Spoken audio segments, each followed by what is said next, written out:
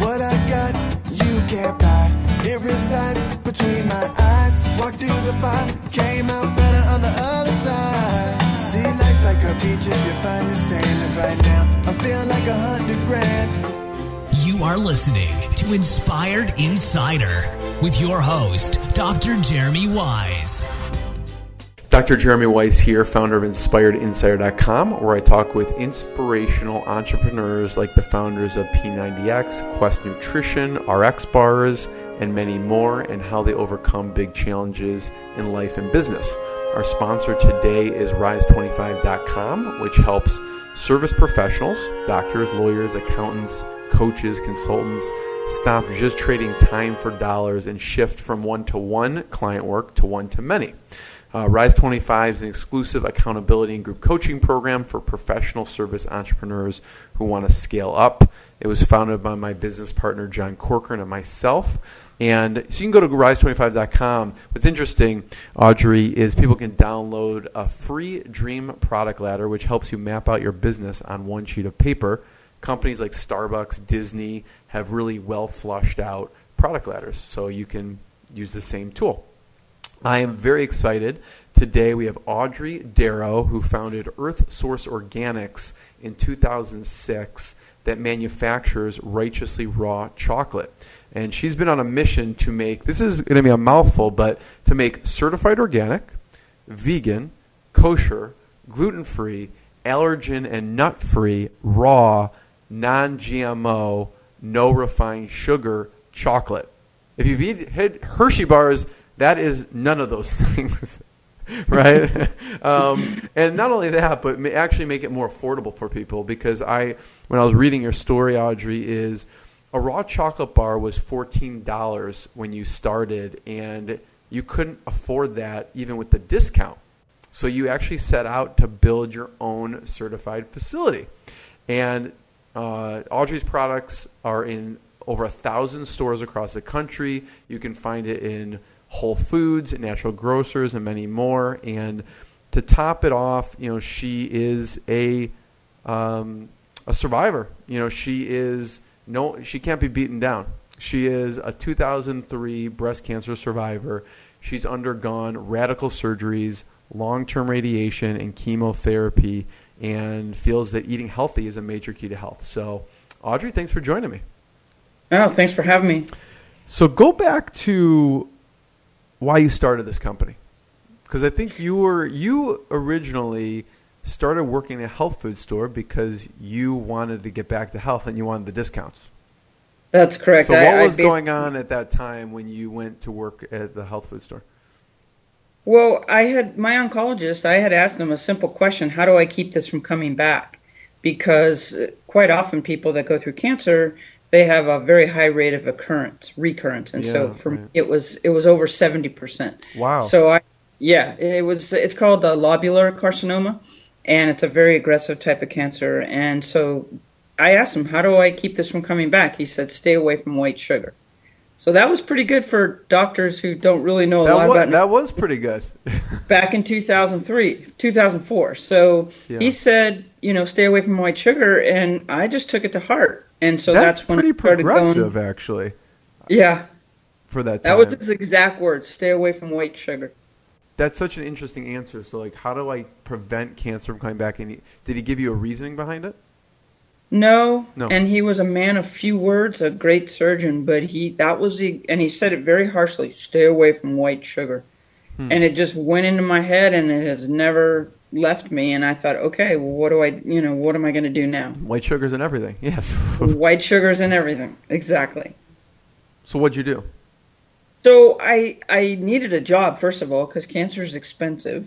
And I had a deductible that I had to, while I was going through all of this stuff, I had bills piling up. So I went to a local health food store. There's a chain here in San Diego called Jimbo's Naturally. And I actually now am their vendor for almost 10 years now, which is amazing. Yeah. But I went to Jimbo's in Escondido, and that's pretty close to where my company is, where we're situated. And I started looking at raw foods, and I just started looking to see what was a health food store. I had never really been shopping in one, and what's available. And I saw this little tiny raw food section, I looked at the price. There was a raw chocolate bar for $14, and I thought, well, who could afford something like this? And if you need to eat food that's supposed to heal you, because I had been doing a little reading, how am I going to eat something like that every day or every week? Because I certainly couldn't afford it.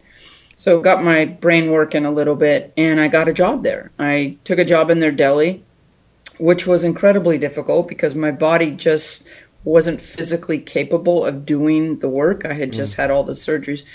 I managed to eat through for about 6 months, but in those 6 months, every break that I had, I studied, I worked with the vitamin lady, and I learned about all the different foods and vitamins and supplements, and it really helped for me to benefit me to figure out where I needed to go to stay healthy.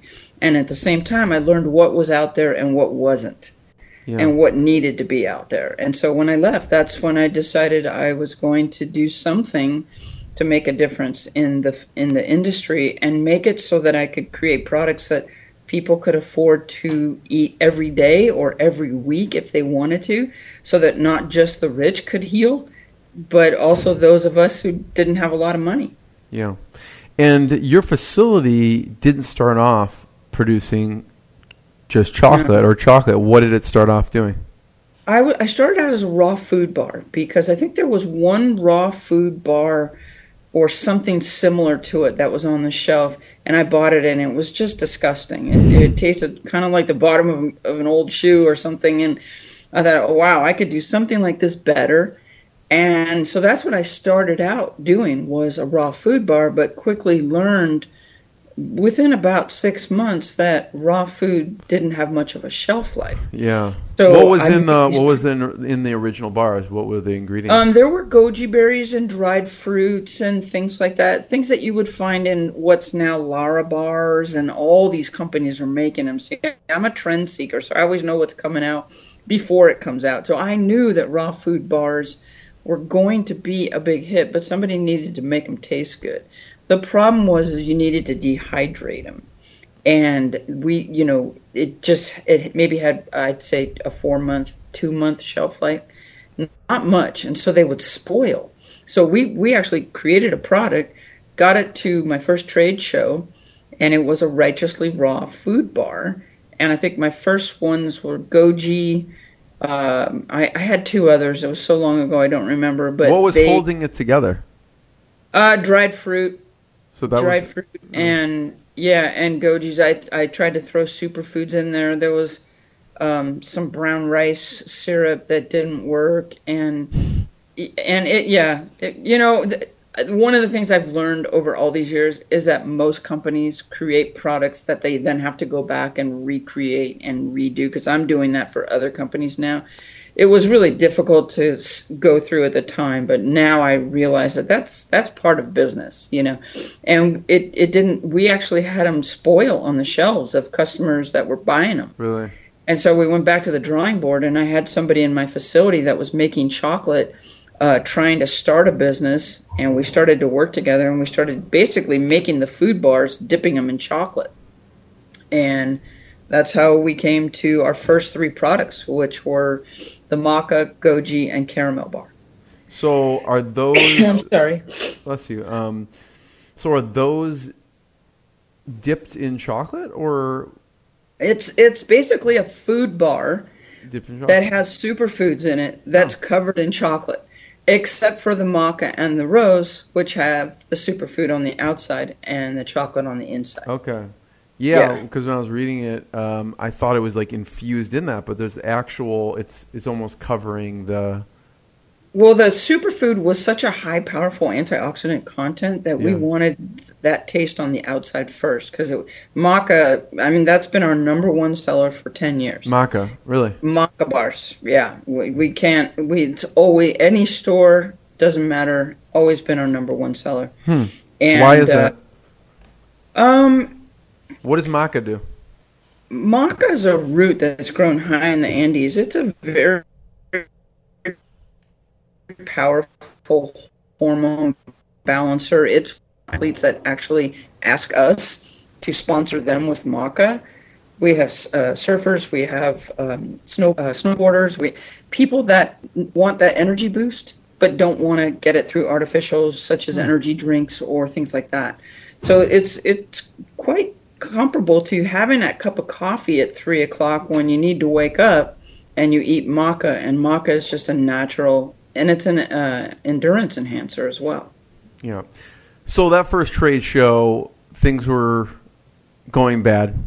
And then it went well. I sold a lot. You did?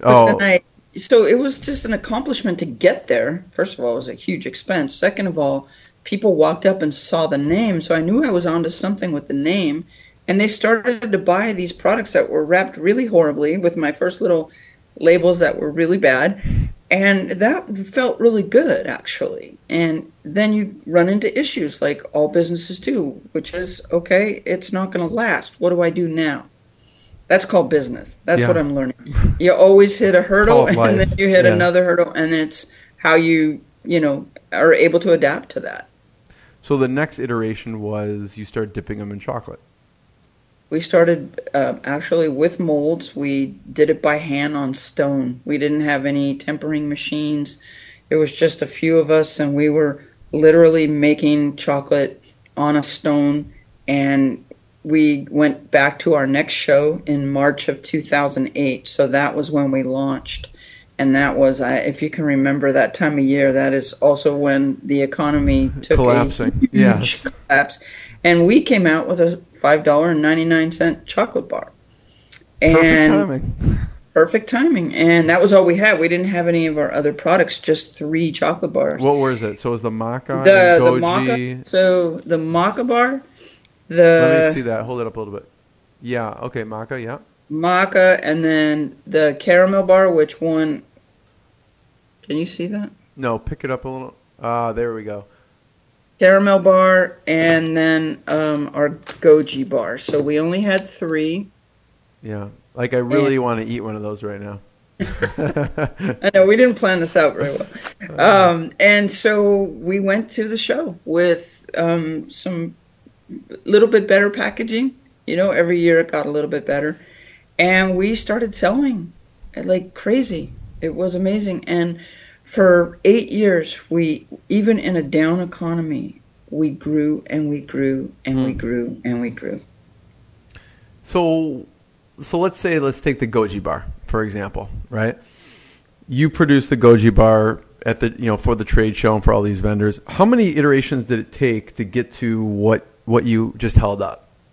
Like, you started with obviously just the goji stuff, but after you dipped it in chocolate, there's certain iterations had to go through. Did you have to test how many gojis go into the bar and how much chocolate? Like, how many? It takes a long time to perfect a product, and you actually do it over time. Yeah. To be honest with you, we're still perfecting the product. So 10 years in, there's still things that you learn from customers. Really, like what? What's something you learn from a customer that helped you change one of the products? Well, along the way. So, for example, when I came out with the Rose Bar, which came out, I think it was somewhere around 2009. It was a very important bar to me because it represented my daughter who had passed away in 2008. Yeah, I'm sorry to hear that. Yeah, I read about that. It's horrible. Thank you. She's right here. So she's with us. She's part of business. Yeah. And so there were certain ingredients in that bar that certain customers didn't like, some did like. And so over the years, we would tone down those things just by listening. So in the Rose Bar, there's brown rice protein. So over the years, and probably continuing more and more with a lot of the products, we listen to the customers and we try to perfect things along the way because we want the customers to be happy. And so we listen.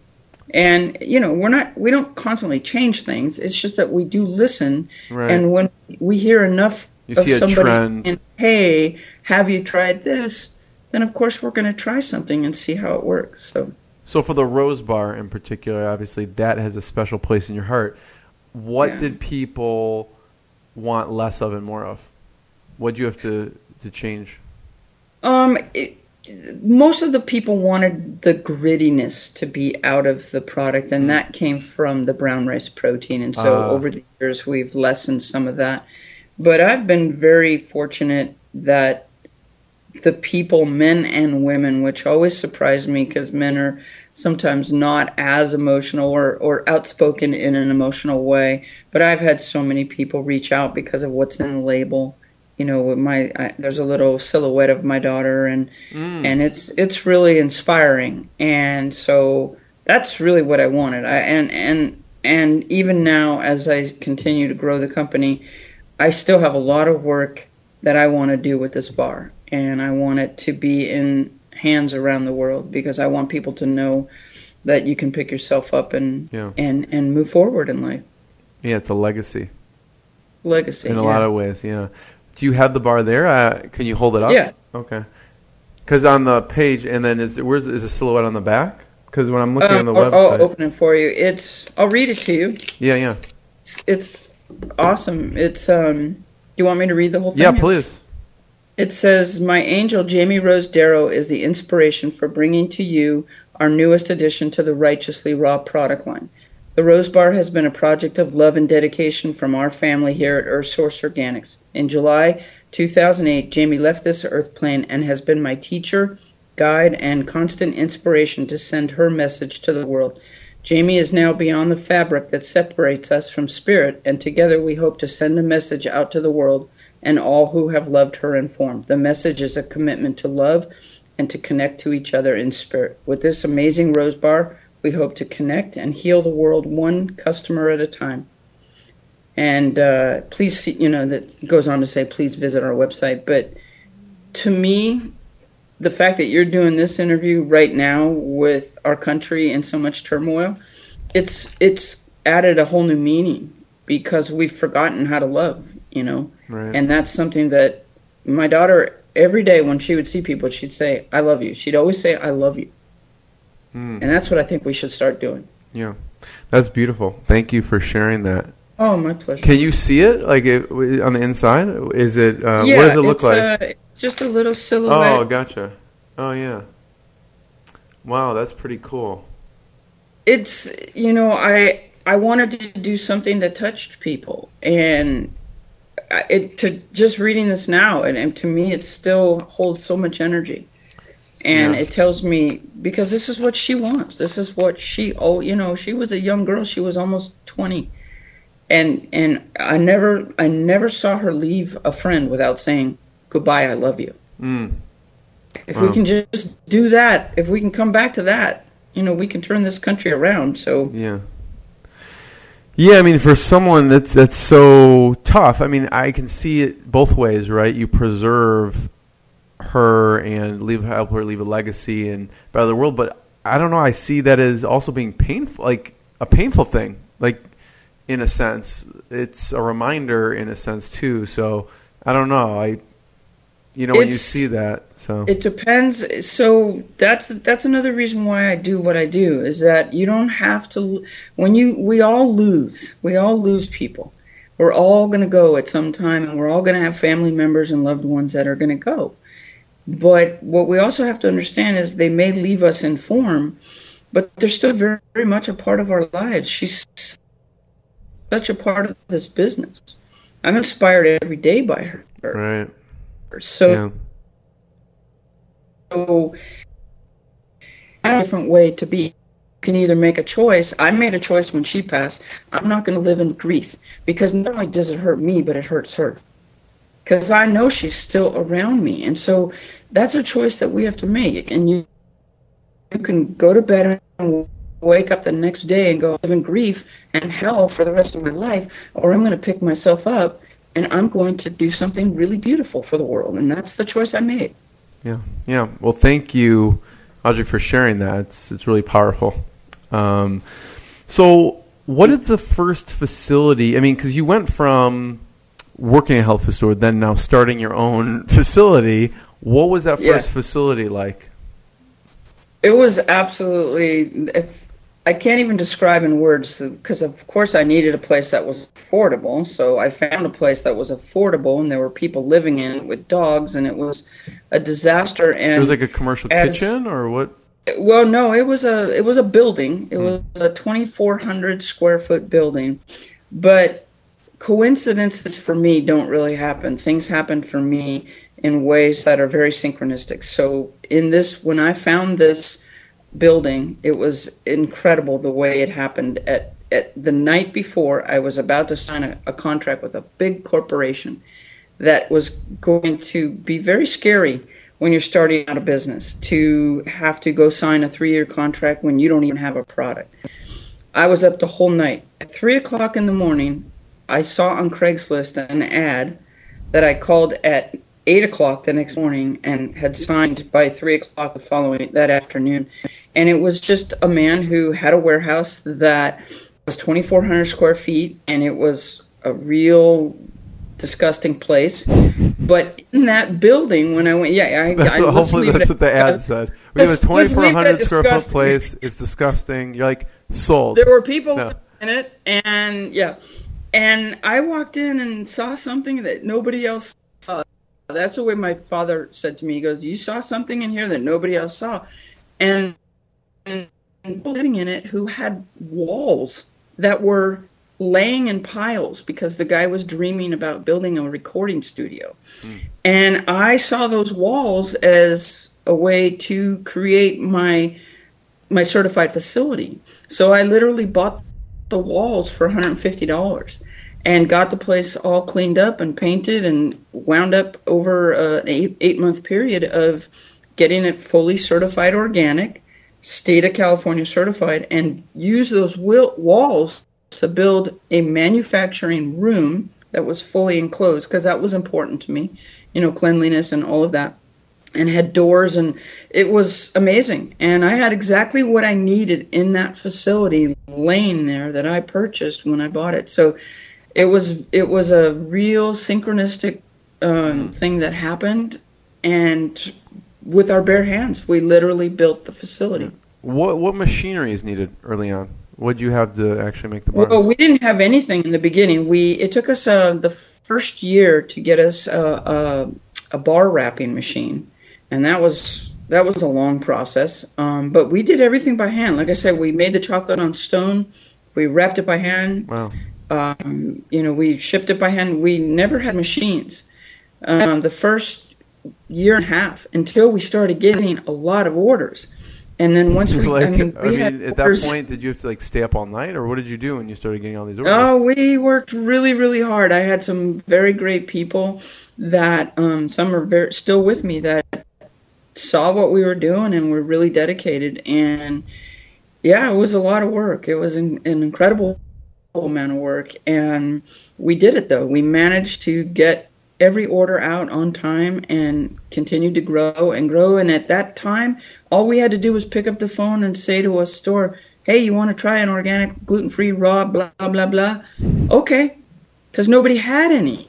Right. So we opened 30 accounts in a month, just walking in and going, "Hey, you want an organic, blah, blah, blah." And that's how the whole first couple years really took off. Do you remember what was the first big order like? Oh my gosh.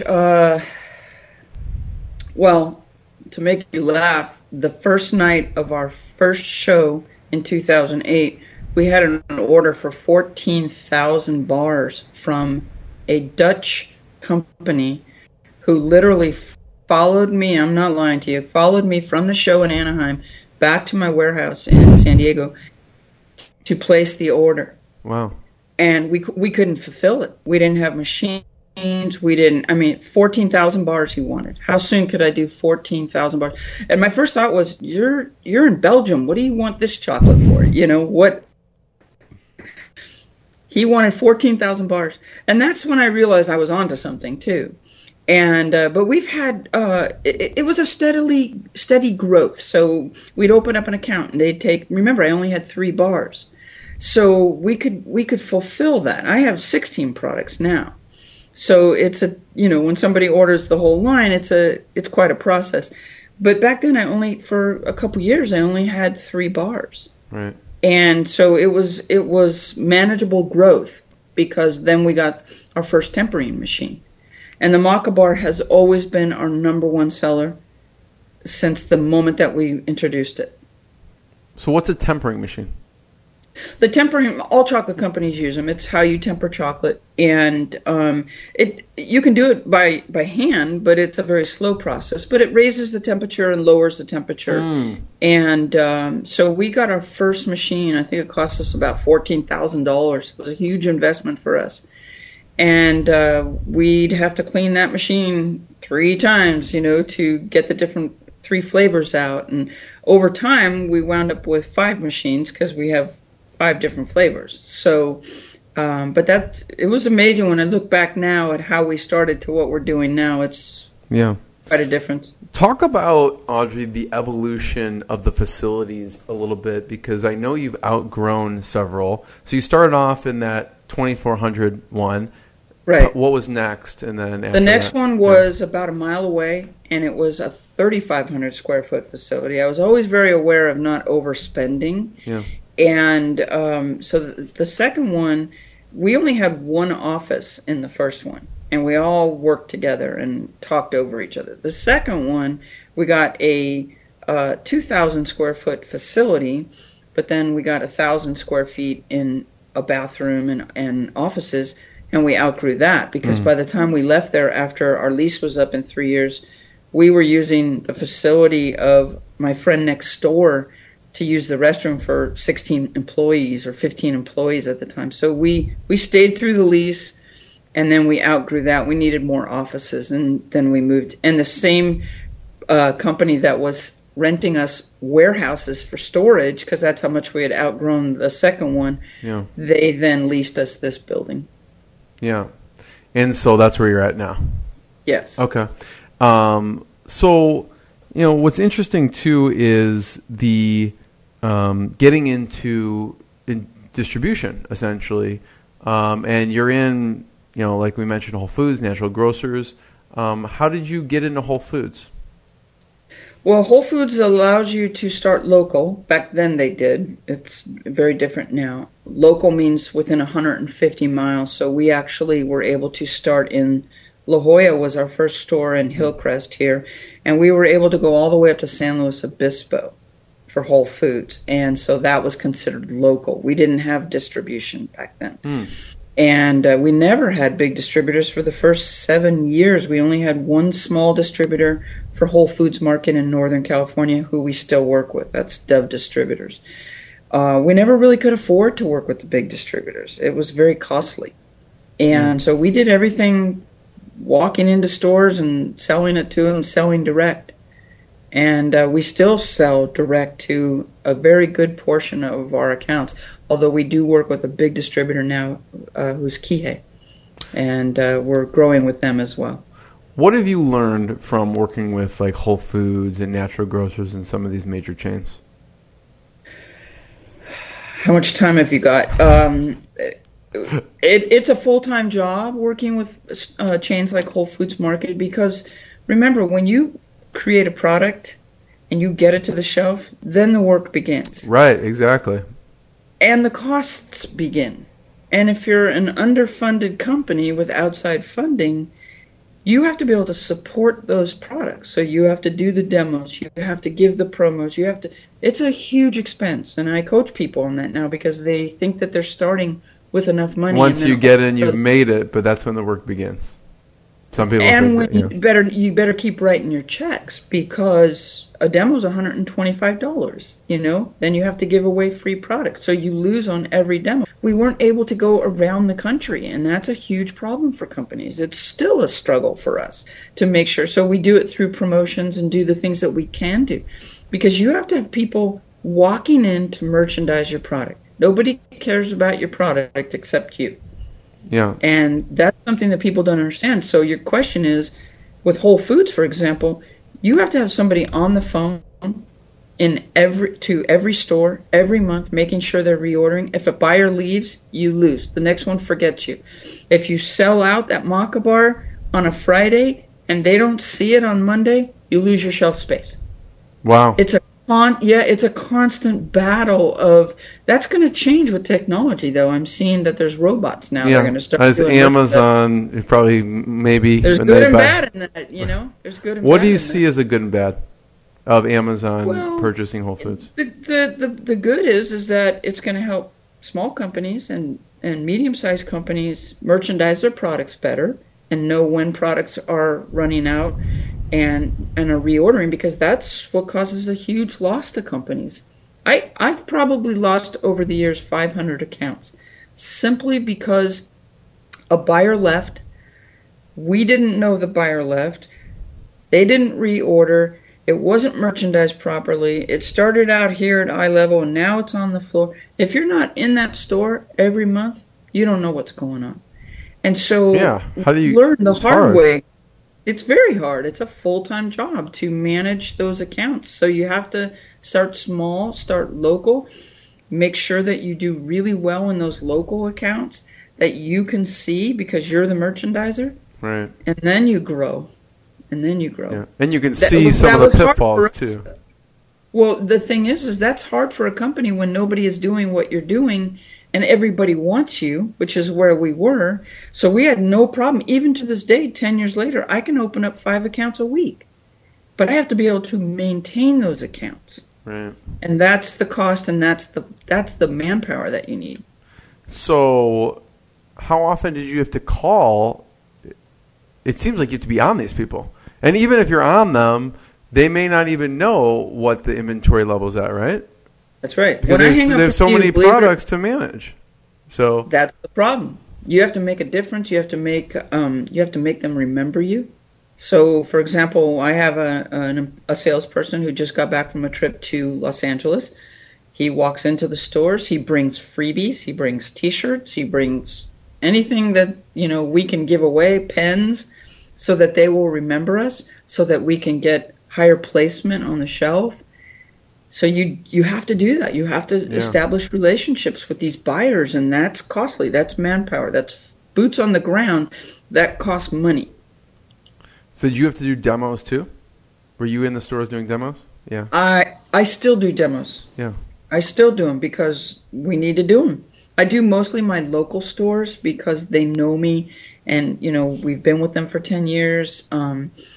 And I love talking to the people, but I have people that do demos.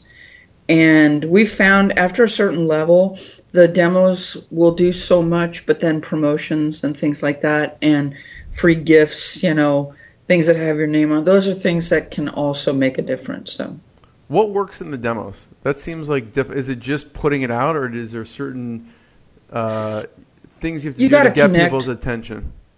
You got to connect with people, because here's the thing.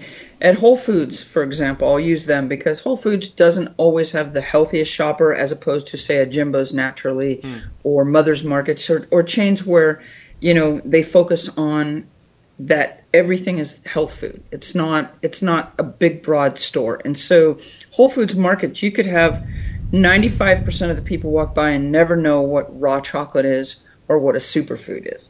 So the idea is to grab that person and ask them to taste your product and then explain to them why it tastes the way it does and what it's going to do for them. And that's what a demo's for. And you have 5 seconds. You to have get 5 seconds? Well, most people like free food, so that's a good thing. Right, so it stops them for a second. Yeah. So they're going to come to you and they're going to go, okay, what's free? And then you're going to, if you're good at demos, my guy is really good. Brad's amazing. I'm very good. You connect with people. Mm-hmm. You share your story. You tell them why they want to know, why did you create this? Yeah. Why is this good for me? So what are some other pitfalls or challenges that people should be aware of when you're doing this type of business? Out of sight, out of mind is the biggest one. So if your product is not selling and you don't know that it's not selling, which means you're not connecting to your customer on a regular basis, they're going to discontinue you. And like I said, I'd be in thousands right now had I had the manpower to manage all those accounts. So what people need to know is don't grow too fast and be able to manage your best customers, because retention, it's taken us a while to understand this too. Retention is where you make your business grow. Yeah. You can open up new accounts all day long, And that's what people think, that that's the way to do it. I was in that boat as well. But retention for what you have for those accounts, staying on top of them, establishing relationships, doing the demos, that's important. Yeah. Audrey, this is interesting because coming into this, I would never have guessed the conversation would go to essentially what I find is one of the most important things, which I guess it makes sense, but in this business, any business actually, is keeping track of relationships. It seems like is huge. How do you keep track of all these things? Like, do you use, what are the methods, like their softwares that you use or things? I mean, people can apply this to any business, whether it's, chocolate bars or some service-based business also. What we do, and it's costly, is we have people on the phone. So there will be 3 people on the phone all day long, 8 hours a day, calling their regions, their stores every month, and sometimes in between if we have a promotion, and staying on top of it. How are you doing? What can I do to make it better? Hey, have you tried selling this at the register? That particular item will do better in this section. You have to be able to do that with each customer, because they don't know where your product's going to sell. What do you know? What do they use for software to keep track of all this? Do they use There's a ton of them out there. We actually just use QuickBooks Manufacturing. That is our software, and we're able to see exactly what.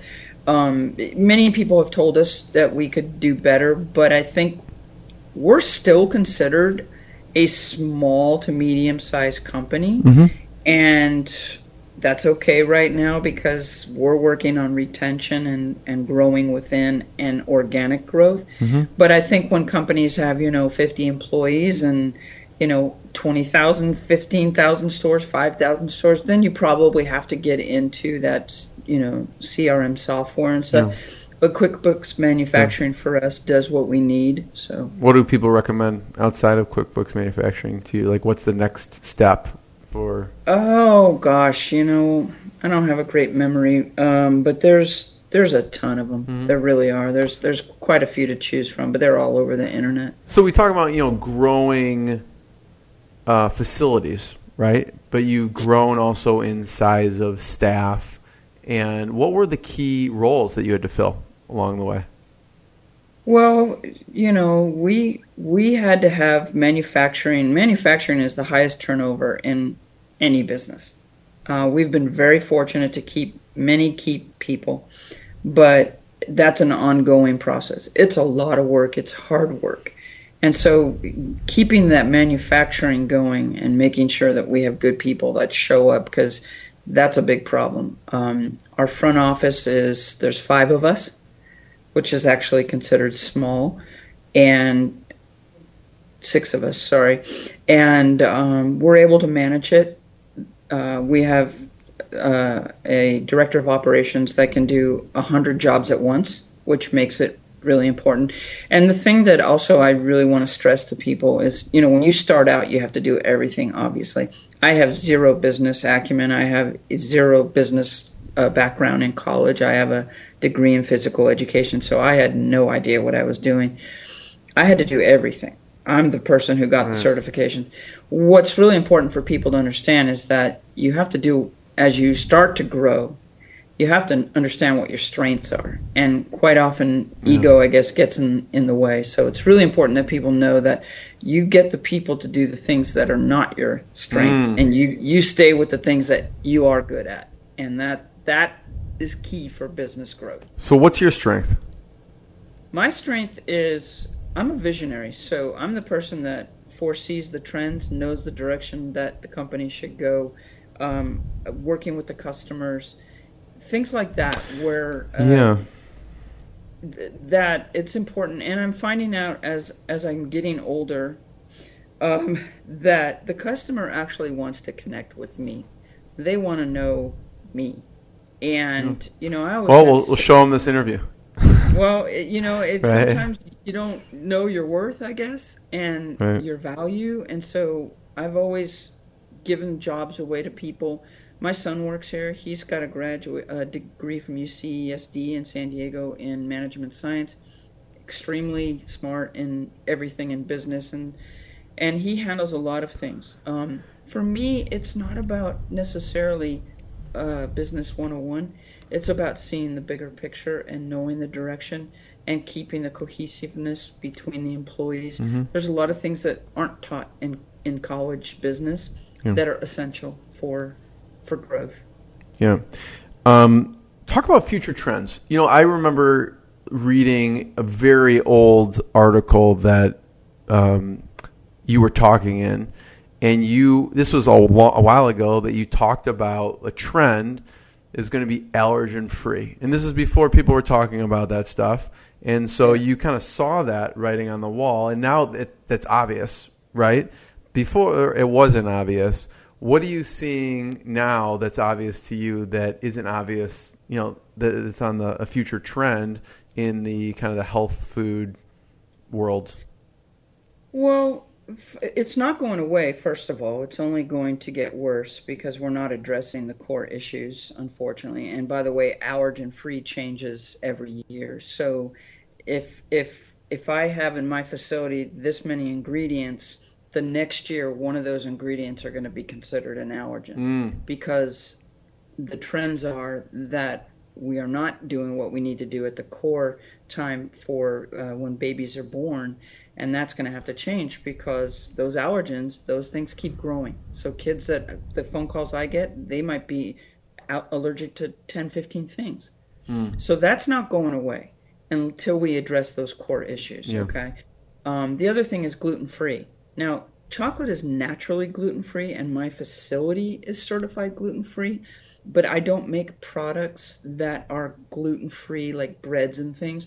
And that would have gluten in them inherently. A lot of products are being used by people that don't need to eat gluten-free. Gluten-free in and of itself is not healthy the way most manufacturers make it.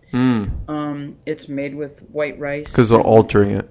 Exactly. So diabetes, which is right here right now, is going to be sky high because we're eating all that sugar in those starches because we think, and you talk to people, you go to a gluten-free show and they go, oh, I feel better.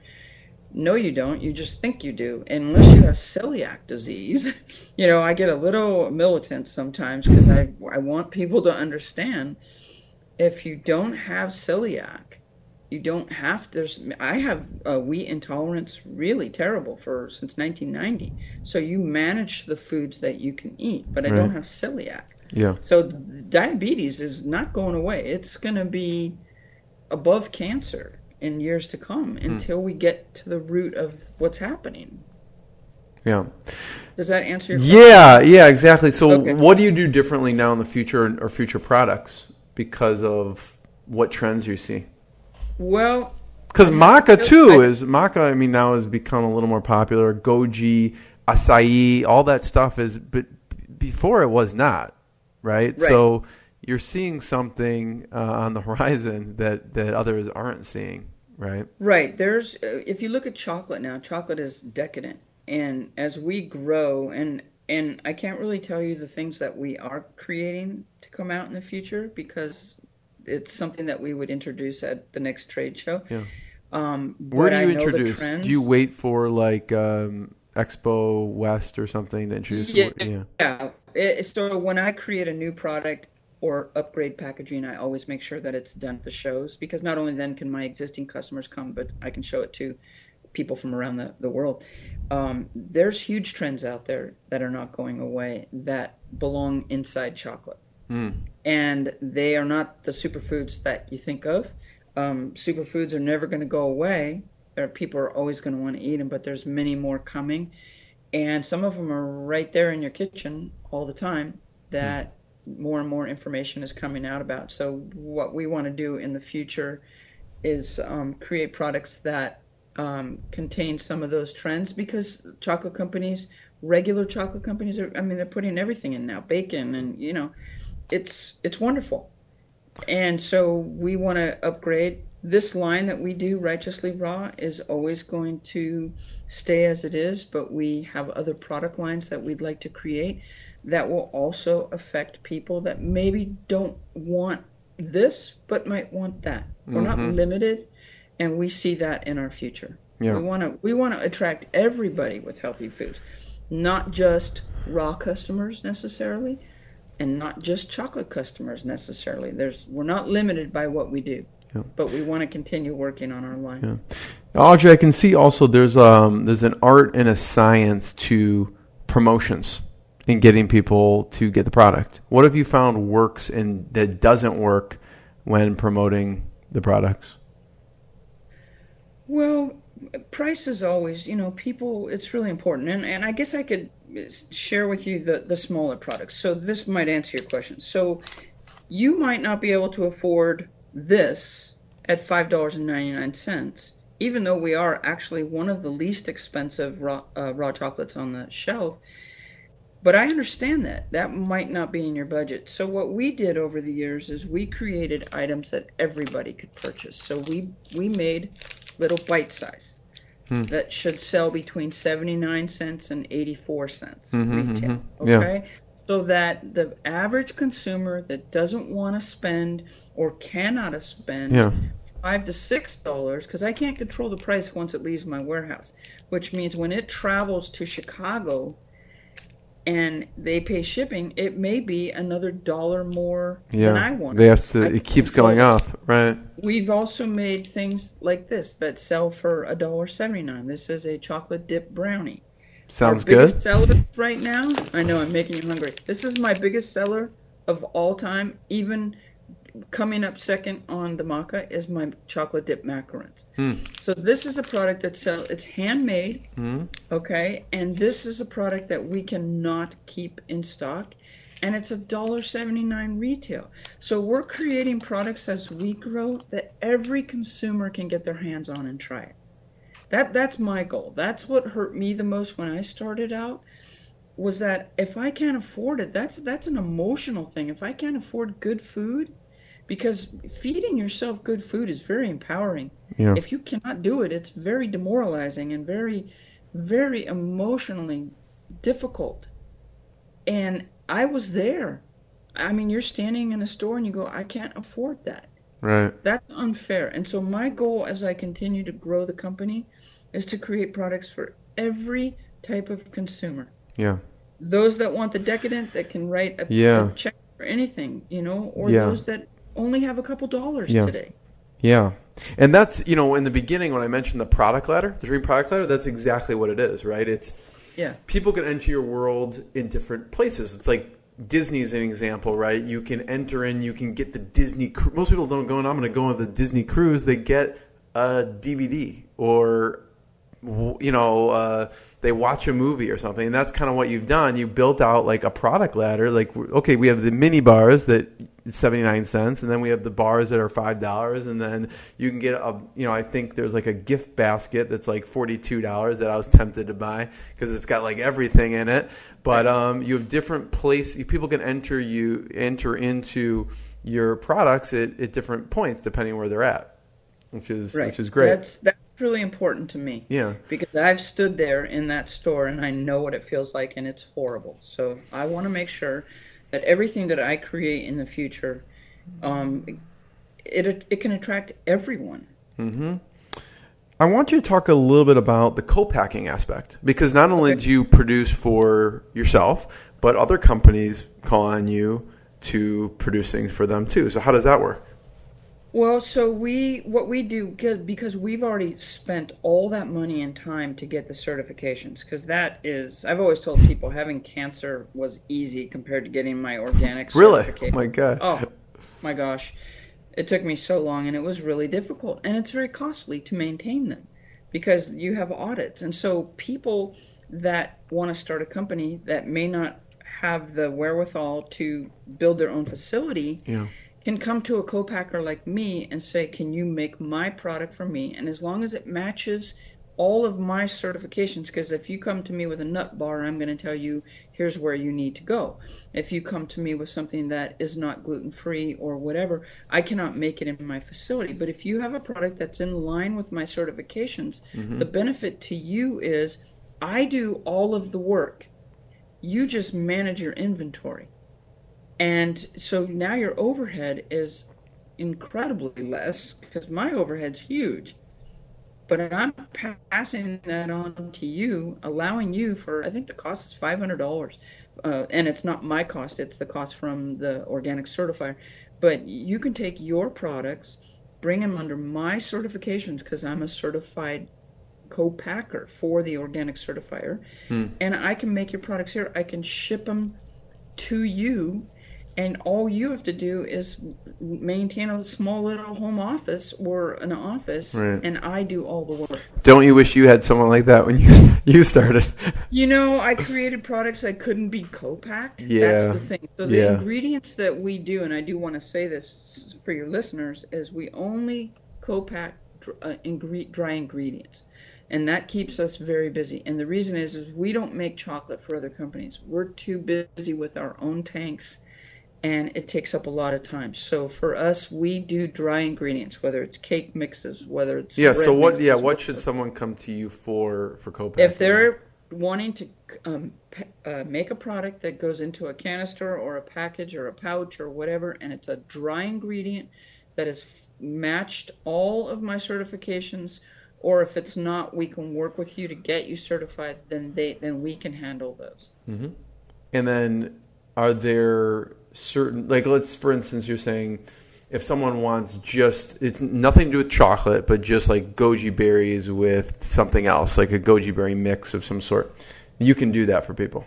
I can do that. Yeah. Is there minimums for that? Like, do they have to order a lot for, like, depending on what stage they're at? What stage should someone be at if they're going to approach you for something like that? Well, the good thing for people that are starting out, and that's the big problem in co-packing, is that when you go to a standard co-packer, the minimums are very high. So most companies cannot afford to sit on a product for that long. So we do have much lower minimums. We started out, we'll make 50 for you, but the problem was we weren't making any money. Yeah. So we try to work with companies to get them going, help them get that business off the ground. That's one thing for me that's really important, is to share the mistakes that I've already made with these co-packers, so that they can survive, because that is worth every book and millions of dollars, because I've already made all the mistakes. I have to cough. Go ahead. Sorry about that. So that's something that we offer. We also offer fulfillment. So we'll package it for you. We'll ship it back to you. If it needs to go to a customer, we'll send it to a customer. So we do all of that work, and you can start small. I'm not going to give you an amount, because we don't necessarily say it has to be 1,000. We try to work with the individual customers, see where they are, and see if it can work for us. Because I would take everybody if I could. Yeah. I want everybody to have the opportunity to build their dream. So. Yeah. You're busy enough as it is, so I can assume you can't. Well, but I've learned over time, here's the thing you have to learn in business, which you'd think you'd know this, you got to make money. You have to make money in order to stay in business. I'm responsible to people. And I've spent many years wanting to help others, but at the same time, I've had to learn the hard way. I have to make a profit, or I can't help others. Yeah, so 100%. Yeah. Audrey, I want to be the first one to thank you. Thank you for taking the time. Thank you for talking about the journey. And where should we point people towards to find out more? Obviously, they can go to different grocery stores, Whole Foods, local, if it's there. But they could also go to your website, which is righteouslyrawchocolate.com, and check out the products, the mini bites, the macaroons, the full-size bars, all that.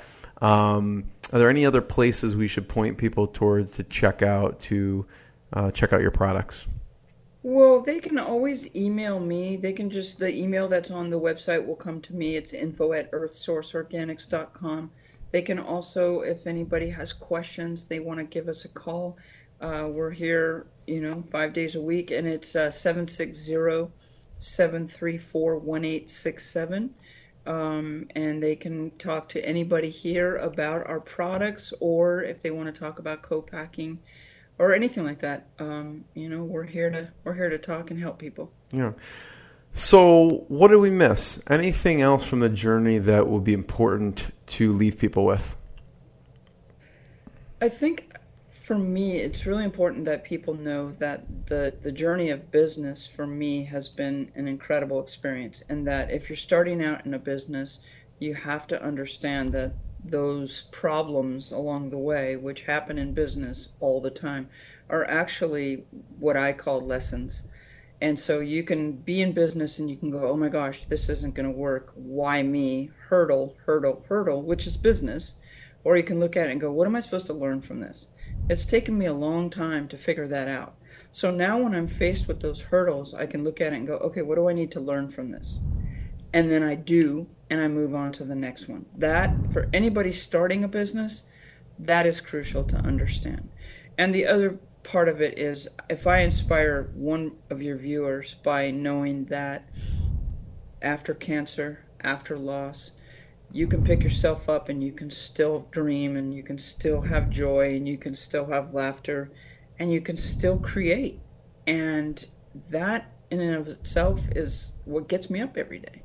Yep. If I didn't have this dream and this vision, you know, I'm 60 years old, almost 61, and I'll tell you something. I spent my entire life thinking that I was tone deaf because I was told I was tone deaf.